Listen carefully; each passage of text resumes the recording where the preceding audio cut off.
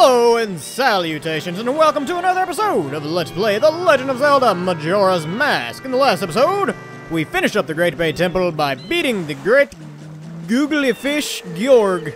By googly, I of course mean his eyes. They were quite googly, actually. That alliteration fit a little bit more than I actually wanted it to, but you know what? We'll roll with it. Yes, in the last episode, we did do that. Now, you may notice, however, for those of you that are watching these episodes back-to-back, that, the time is a little bit different. Yeah, about that. Well, you see, it's a long story that involves a lot of cursing and general saltiness that I'm not going to get too far into. Basically, I had another capture card mishap, same as it did in Super Mario 64, for those of you that watch that series. Yeah, same thing happened again. Luckily, I caught it pretty quickly. I was only about 10 minutes into the recording session, so I didn't get too irritated at that, but I did kind of, you know, call it a day. I just didn't kind of feel like recording after having that whole mistake happen. So I went ahead and cut it off for the night and chilled, and then I came back today and realized that my save file had corrupted. Which meant I had to do all of the Great Bay over again, which was just so much fun. Yeah, alright, so I was a little salty about that, but whatever. That's why the time is different, because I just had to go back and basically speedrun all of Great Bay, get the Zora Mask, do the temple, all that good stuff over again, right before I started recording this. Hopefully, my freaking capture card mishaps are done, though. I've done the updates for the umpteenth time, so they better freaking be done, or else I'm gonna be really upset. Like, really upset. I keep, like, glancing over at my capture software to make sure everything's still lined up and timed right. So far, so good. I'm not going to keep talking about it. I'm not going to keep being salty because it's not doing any good. I hope it's working. That's the only thing I can say. I hope so much that it's working. Yeah. I'm honestly not sure if it's my capture card or the capture card program. I'm leaning towards the latter at this point, because while my capture card does have a few problems every once in a while, none of this started happening until I did the freaking update, so who knows. I just really hope it's working. Anyways, this Beaver's got poker chips for eyes, so I mean that's a thing. This is one of my favorite characters in the entire game, mostly because they're one of the only original character models here. One of the only ones we see, anyways. That didn't make any sense. You know what I mean, darn it. So we have to race this here Beaver, and race is not Race is not at all the correct terminology here because it's not a race. All you have to do is actually keep up. And really, you don't even have to do that. You just have to make sure to go through all these rings. It's a very cool little minigame, actually, in my opinion, because it shows off the Zora mask a whole heck of a lot. More so than any other part in the game, really. Because the entire thing is based around how awesome the Zora controls are. This is actually definitely one of my favorite little minigames in the entire game, actually. Actually. Apparently, actually is my favorite word now, all of a sudden. I don't know why it is. It is. I am trying to think of things to talk about that don't involve me ranting about crappy LP things, like corrupted footage and everything else, and save files. Although the save file had nothing to do with the capture card, I should mention that. That's just because Majora's Mask, it does it on the cartridge version as well, from what I know of, but the Virtual Console version especially, kind of along with the GameCube disc version on it as well, are prone to some rather unfortunate glitches, freezing, corrupted save files, stuff like that. It sucks. Sucks a lot. But definitely one of the bad parts about the game. Even the cartridge version, like I said, though, will actually have corrupted save files every once in a while. I don't know if they just didn't put as much effort into the finalizing parts, the polish there at the end, or what. Who knows? Who knows? Not I. Yeah, that was perfect. Thank you. That's not good. Oh, God, you have a fat brother. Did you call me little brother? I called you big brother. Actually, dude, we've had enough of that, alright? Don't take my word from me. Yeah, an empty bottle. Don't worry, little brother. To us, empty bottles are a treasure. Well, I mean, they're not exactly nothing to me either, man. I am trying to save the world here, and it's imperative that I have enough empty bottles in order for me to save the world. You know, the world that you currently occupy, that you live in, that you will die if I don't actually do my job. Basically, give me the freaking bottle is what I'm saying. Yeah. This little minigame, I kind of touched on it a little bit during the Pirate's Fortress, and I actually asked, the episode hasn't gone up yet, so I don't know if you guys have responded to this or not yet. Okay, Link. Calm yourself down and go through the ring. Thank you. I don't know if you guys have responded to this yet, but I actually asked if it was possible to have more than 3 bottles by the time we get to Pirate's Fortress. Now, I know a lot of people, when I asked that, mentioned this one that we get for doing the Beaver race here. You cannot get this before the Pirate's Fortress. You can get it during the Pirate's Fortress, but that doesn't do you any good. Because the whole reason I was asking was to see if there's any way you don't have to backtrack to the Pirate's Fortress to get all the eggs in one go. That's the reason I asked that, and there may be another bottle that I'm just not thinking of. It's entirely possible. But this one, you have to have the hookshot to actually get up here to the Beavers, so this is not one that you can get before the Pirate's Fortress, only during. I don't know why I'm focusing on that so much. I guess because that's been the most common answer every time I ask someone who plays this game a lot. But we will get the empty bottle, and while it would be very nice if we could get this before the Pirate's Fortress, because that would make the game flow a little bit more smoothly, in my opinion, we're going to deal with it regardless. We actually have to do this 4 times total. 2 against the little brother, 2 against the big brother. In my old LP, I actually sped up the thank you, second race. And this time I'm probably just going to cut to the end of it because there's no real difference in the races. All the rings are placed in the same spot. The only difference is time. It gives you a little bit less time. Other than that, it's pretty much the exact same thing. So I'm not going to worry about it a whole lot. He did it, little brother. Yeah, he did, big brother. There's nothing we can do, little brother. Yeah, you don't say anything, Poker Chip Eye. Yeah, give me that bottle. Give me that bottle. Yeah, I got an empty bottle. We underestimated you. You dang skippy, son. How dare you underestimate the fantastic Zora controls. They're so good. They're so good. Alright, we need to race you again, though, because there's another thing prize to get. He's back, little brother. Yeah, he's back, big brother. But we don't have any more empty bottles, do we, little brother?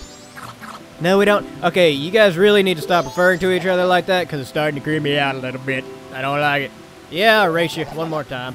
Blah, blah, blah, blah, blah. Like I said, all the rings are placed in the exact same area, or exact same places. It's just shortened on time. Even then, though, it's not hard at all. So I'm going to cut until I am successful with this, which hopefully will only be the first time. And I'll be back momentarily. So see you guys in just a moment.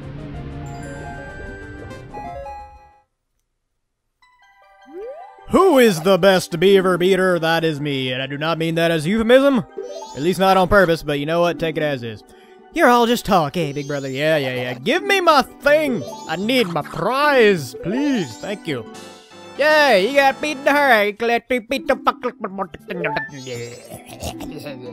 Yes, it's over. I promise not to beat your beavers anymore. Okay, I need to stop that. It's getting out of hand. Just a little bit. Alright, so that's it with the beavers. We have beaver danced as much as we possibly can. Again, not a euphemism. It could be, though, if you want it to be. So this and the next few episodes, we're going to be doing a whole lot of side quest stuff. I've touched on it before, but Majora's Mask in general is a very, very, very side quest heavy game, which is awesome. Yeah, that's the end of that sentence. It does have a lot of different side quests, and to be perfectly honest, there's not really a whole lot of efficiency to some of it. I mean, sometimes, because there are certain ones you have to do, like, after you beat temples and everything else. Some of those, I can probably try my best to be a little bit more efficient on, but some of them I'm just going to have to set time aside to go do, including ones like this. So I've got the next few episodes kind of lined up with what I want to do and when I want to do it in terms of side quests, so yeah. It'll be at least 2 or 3 episodes here of just little side quest stuff before we head off to the next area of the game. And at some point during the next area of the game, I'll probably take another 1 or 2 episodes to do side quests, and then I'm going to have a whole bunch of them near the end of the game. So we're going to get it done, you guys. Whoa, that was an epic little dolphin jump there at the end. We're going to get it done, and it's going to be all kinds of fun on a bun, hun. I really like rhyming and alliteration. I have no idea why. I just really, really enjoy wordplay a little bit. Come, boat. Yay. No, don't put the Zora mask on. You're wasting time with the mask and the transformation and the animation. There you go. So we're just riding the boat, pleasantly, all the way over here to this little tree. This little mini game, I don't know if it has an official name on it necessarily. I just call it the jumping game. You can see it's a little creepy fisherman up there on the island. You have to beat Great Bay Temple in order to actually unlock this mini game. So keep that in mind, that you do have to get Jorg out of the way before you can actually play it. And we shoot all kinds of crooked there on that angle. Alright, creepy dude. Oh, really? Really? You're taking a break, huh? Well, fine. You know what? I'm gonna go do something else and come back to you later, because you're being a jerk. Yeah, we'll come back tomorrow morning and do the jumping game, because I know it starts at 7, and I'm guessing it ends at 4. We probably just missed it, because the freaking beavers took longer than they're supposed to. Well, in that case, I know something we can actually do while we're over here. You may remember, I don't think I really pointed it out, but in the Ocean Laboratory, Observatory, whatever that thing was, there was a little fish tank. Not the big one we threw the eggs in, but a little one that had 2 little fishes in it.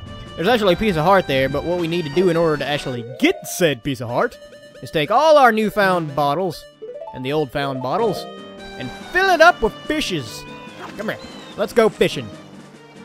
You know, that's a good time to bring this up, actually. They added a fishing game in... No, get the fish. Zorlink, you're supposed to be a fish yourself. You think you know how to fish. Thank you. They actually added in a fishing game in the 3DS version of Majora's Mask, which I thought was freaking awesome. I really did. One of my favorite parts, and I talked about it during my Ocarina of Time LP, one of my favorite parts about Ocarina of Time was the fishing game. So whenever it came out that they had added that into Majora's Mask, I was super excited, and it did not disappoint. They actually fleshed it out a whole lot more than they did in Ocarina of Time, too, which I was super happy about. I have to finish Majora's Mask 3DS. I don't think I ever actually beat it. I got really far into it, and I just kind of ended up not being able to because of time. Which I think I said in an earlier episode that I did beat it. I may have actually lied. I honestly don't remember 100%. It gets kind of like blurred in your mind some when it's a remake of a game. Because I don't know, whenever someone asks me, have you ever beat Majora's Mask? I'm never going to say no because I have like 100 times. Maybe not 100, but a lot. Probably close to 10-ish times. Maybe not quite as many as I have Ocarina of Time. But a lot is my main point. Anyways, we're going to feed these here fish. No, well, you know what? Yeah, take the Zora mask off. Might as well. Alright, Link, you progress nature there, and then I'm probably going to... Yeah, well, I guess I can show the cutscene and all that. We have to feed the fish like 5 times, I think, total, and it's really not that interesting to watch. I don't know what my time is up to right now, but I know it's not exactly short, so I'm probably going to cut whenever we go back out to get fish. The closest fish we can get is where I got him that little pond out there in Great Bay. I think the nearest area besides that to get it is maybe over there in that pool where we got the heart piece, where it was, the waterfall where we went up to see the beavers. The pool under that where the lifelike was. I think there's some fish in there, if I remember right, or somewhere close to there. So those are the 2 places you can get the fish pretty close. Because you gotta do this a few times. Yay! Bloop, bloop. Are you gonna eat the small fish yet? Oh yeah, you are! Yay! Huh, I thought we were gonna have to make 2 trips, but apparently not. And he barfs up a heart piece, so that's pretty neat. But look, I don't have to cut after all. You got a bit of increase, and we finally unlocked the 2nd row of heart pieces, which is pretty dang neat if I do say so myself. Alright, so there's 2 more things technically to do in this episode. The jumping game, which we're gonna have to wait till tomorrow. But there's actually 1 more thing. But I need this and this to get it. And actually, I'm probably going to need bombs too, but whatever, we'll wait till a minute. This is one of those heart pieces that's just kind of laying around, basically. This game, if memory serves, man, that's an epic dolphin jump. What are you trying to show off so much for, Link? Jeez. We know you're cool, it's alright. I believe this game has the most heart pieces in any Zelda game, if not 2nd most. I think Twilight Princess may have had more. I'm not 100% sure. Really, Epona? Link has to show off, and you just have to kill the vibe completely, don't you? Jeez. I think this one may have the most heart pieces, though. But because of that, there's honestly a lot of them that aren't hard to get and aren't really out of the way. Which I'm not... Wow, okay, Epona. You overshot just a little bit, man. I need to come over here to the boulder. First, you go a little crazy, and you don't want to jump the fence. Then you just want to jump too many fences. Man, Epona, I just need you to make your mind up. You're getting in the way of progress here, alright? Just, you gotta chill.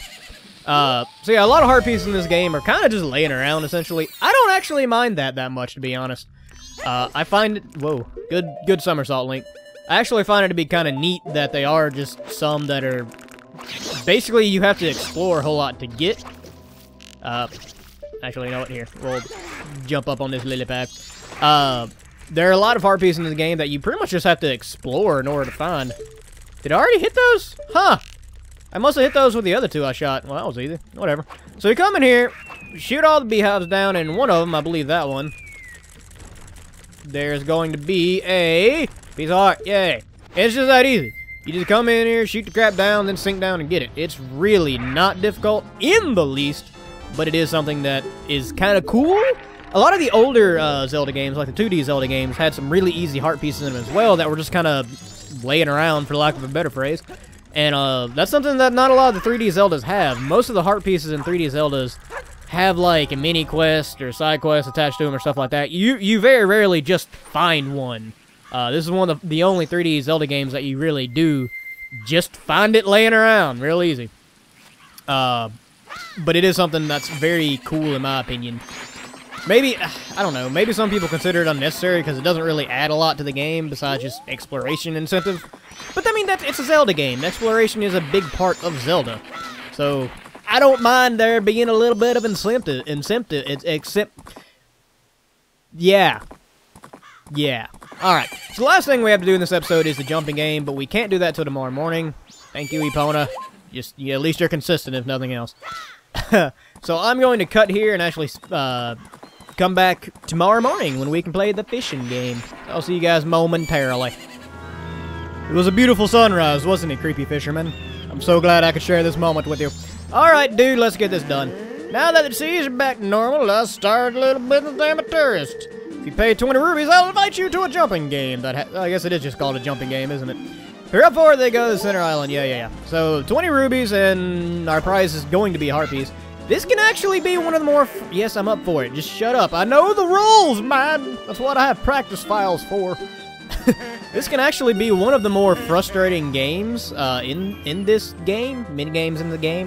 Game. Mostly due to the camera, because you'll notice the whole concept behind the minigame here is just to jump over to whatever island has the lit torch. And if you fall, then you're disqualified. You need to get at least 20 or 25, I think 20, in order to actually win the game. It's not difficult, but a lot of times the camera will randomly shift, like, right as you're running to the edge to jump. And that's when it can get a little frustrating, because it'll make you fall off and get disqualified when there's honestly nothing you could have done to do better. Now, obviously, trying to do good commentary and talking while I'm doing this is not the best idea in the world, but I'm doing it to entertain, so if anything, failure is what makes you guys like people, so...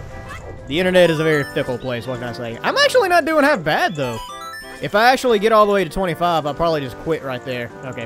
One little technique I have noticed that is that if you can't see where the flame is, and you're not entirely sure where it is, like right now, just wait for it to time out. You have plenty of time to actually get all 25, or 20, whichever it is. I think it was 20.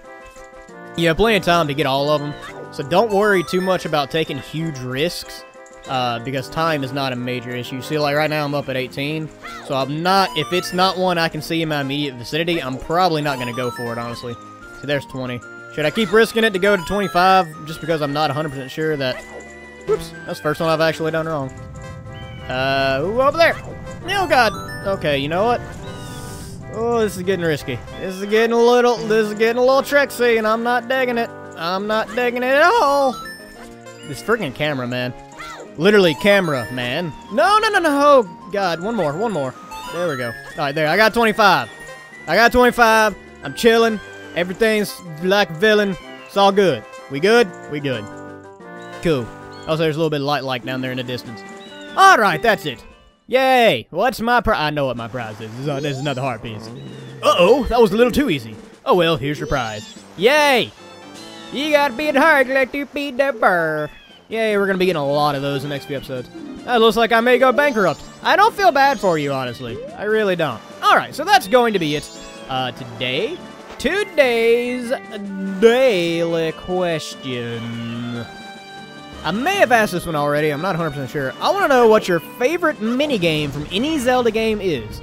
Like the jumping game there, the Honey Darling shops, the friggin' Octorok shooting gallery if you're just a major masochist like that. Ugh. I want to know what your favorite minigame from any Zelda game is. So leave your answer in the comments. Whee! Oh, that one actually hurt. You just snapped your neck, Link. Jeez. Leave your answer in the comments. We'll talk about it and have a good old time. As always, like if you like, leave a comment. Tell me what I did right, what I did wrong. Subscribe if you want to see more. And please share with your friends. And I will see you guys next time in Let's Play The Legend of Zelda. Ocarina of Mask Time. I had a little bit of a seizure there. I apologize.